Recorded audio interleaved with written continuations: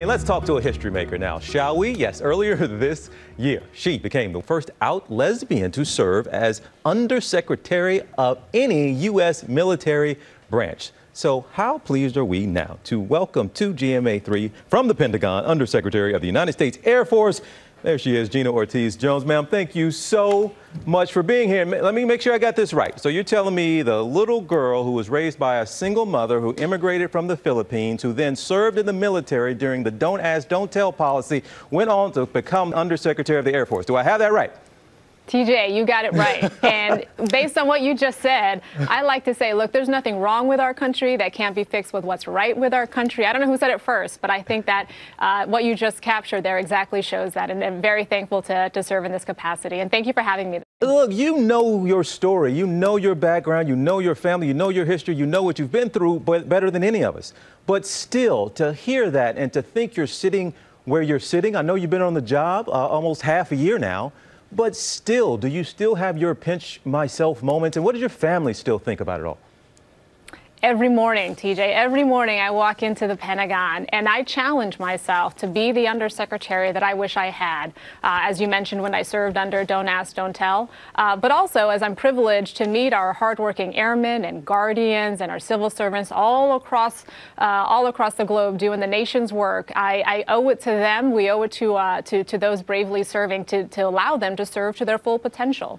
And when you think about the challenges and opportunities that we face as a country, we don't have time or talent to lose. So I'm very thankful to be part of this leadership team. Yeah, when you think back now, how could your experience have been different? And look, I think you're happy, certainly, with where you are and how things worked out. And you'd probably argue that you had to go through what you went through to end up where you were. But how could the experience have been different for you and other members of the military who served under Don't Ask, Don't Tell if they didn't have to hide? How would our military even be different now? And even a matter of recruiting people over the years if that policy was not in place?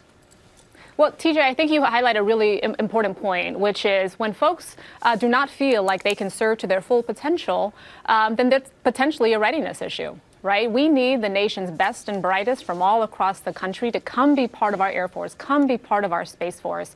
So I'm very cognizant of the way, given, as you mentioned, as my own experience, that the way our policies, our actions, our words every single day convey the value that we place or do not place on one's service. So I think just being cognizant of that every single day, from personnel issues to operational issues, we need the most, again, given the challenges that we face as a country. So how do we knock down those barriers to ensure those serving can serve to their full potential? But as you rightly mentioned, that those also thinking about their next steps in life and what their career choices might be, that they consider a life of public service. That's so important for us, certainly as a country, when, again, we think about the challenges and opportunities that we face. What's your priority now? I know the military is still dealing with COVID like the rest of us, and I know that there are deadlines for vaccinations and all kinds of things like that going on. But where do you see some of the priorities for you right now?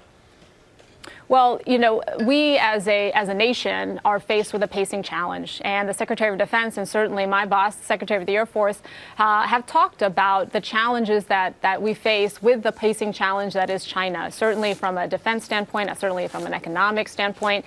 And so we have to make sure that we are investing in the capabilities that allow our airmen and our guardians to have the best chance in a high-end fight.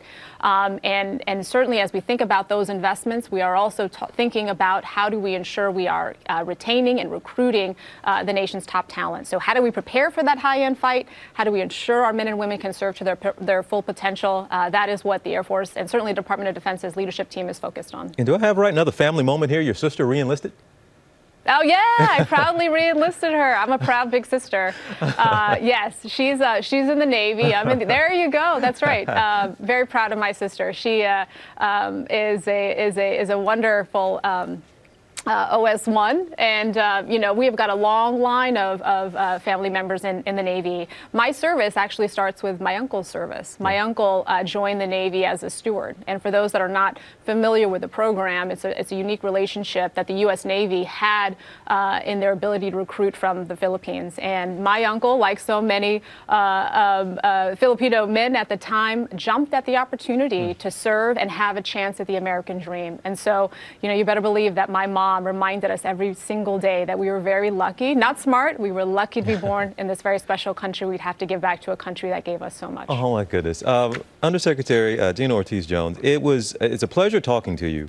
But it was such a treat to see you light up when I mentioned your sister and then your family, and to see that picture, for you to see that picture and just your reaction there. I know this is so special for everybody in your family. So congratulations and thank you for being here. And we'll see you down the road, okay?